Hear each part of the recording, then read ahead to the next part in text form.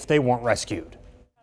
Looking at these dogs now, it's hard to believe they looked like this just a couple weeks ago. Severely malnourished, sick and frail. And it was almost too late for some of the animals. One of them had a lot of sores on it, which have healed up now, and it was very, very sick, almost unable to stand on its own.